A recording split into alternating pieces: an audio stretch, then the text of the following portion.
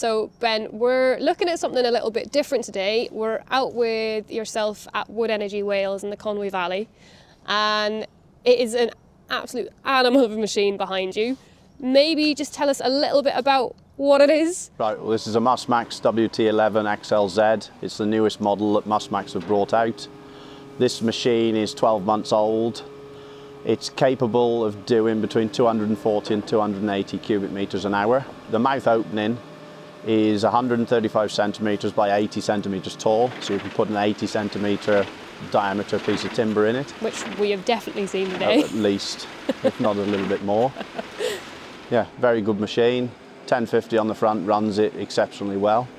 I would say, just because obviously it's a tractor-driven PTO machine, what is the ideal power for something that big? You want 350 minimum. You can go up to 500 horse, you can go a bit more if you wanted.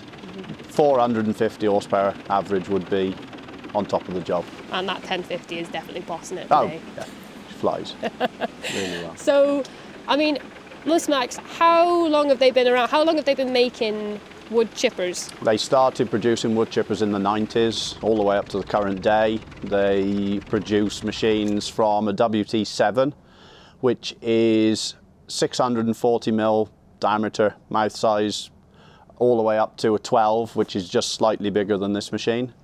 That's the biggest PTO machine in the world. And do they make any self-propelled ones?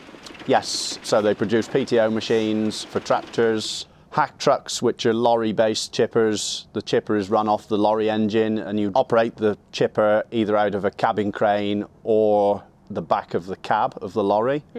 You can get a diesel-driven option of a chipper, which is run off a C18 Cat engine, 800 horsepower. Any machine for any job they produce. Because we'd say this one here, she's quite high spec, really. Yeah, she's very, very high spec. She's the latest contractor machine in spec. And run me through it, because how does she actually work? You've got the Epsilon crane on her, but from, let's say, the mouth of the machine right through to the blower, what are the workings of the machine? Right, so you've got your in-feed conveyor that you pick your piece of timber up, put on, your top and bottom roller, control your timber feeding into your drum. This is the latest drum that Mus-Max have produced. 6 blade, 1 chop per revolution. Your product then drops down through a screen, so you can put different size screens in for different size chip. So you can go from like a micro chip for pellets all the way up to your gasification chip the size of your fist. Then there's hydraulic augers running underneath the screens to push the wood chip out to the hydraulic blower. You can run your hydraulic blower anywhere between 500 RPM and 1100 RPM, depending on how far you want to blow it. If you want your chip smashing up a little bit more, or you want to just paddle it out of the blower. It depends what you want to do and how you want to do it, really.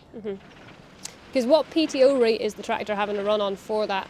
The PTO on the tractor is running 1000 RPM. It's got an 1.75 inch 20 spline shaft out the back of the tractor running it. And that's all controlled from a box inside the cab? Yeah, so when you jump in your tractor cab, you put your PTO into gear, turn your Mus-Max box on, unfold your spout, your mouth, your joysticks on your armrests run your crane, and you've got a screen there to operate your speed of your blower, the speed of your drum, the speed of your in-feed conveyor. You can control absolutely everything from the cab, basically. So you were saying earlier, obviously this is very much a contractor's machine. I mean, what would they be used mainly for? Like you were saying, they create chips of all different sizes, like different pellets, and then a lot of it obviously goes to boilers. Yes, so Wood Energy Wales have got 3 CHP engines and a biomass boiler here.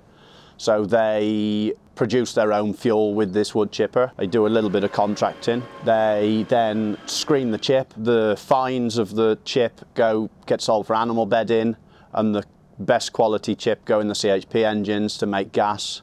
The engines then put electricity up into the grid, and the hot water off the engines is used to dry the wood chip. So it's all pretty much done in-house? Yes.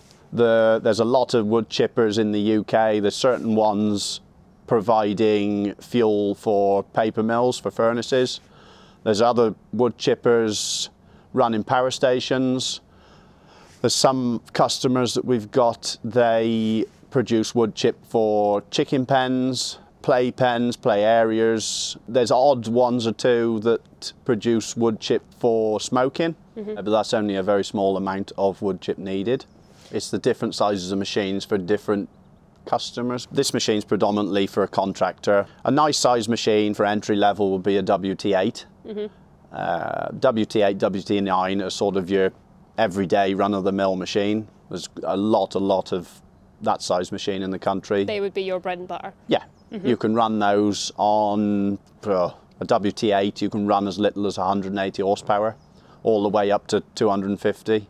Because how long have you worked alongside Mus Max? Because you know the machines fairly well at this point. Yeah, well, I started working for a different company in 2010, pretty sure it was, 2010, 2011. And I started my own company up 3 years ago. We got the sole UK agency for Mus Max and a couple of other products. This Mus Max machine, she's actually in a different livery than normal to keep up with the Fendt theme here. Yes. It's very much a Fendt theme up at Wood Energy Wales. So if you ordered a new Mus Max machine today, you choose what colour you want. A standard machine is black and red.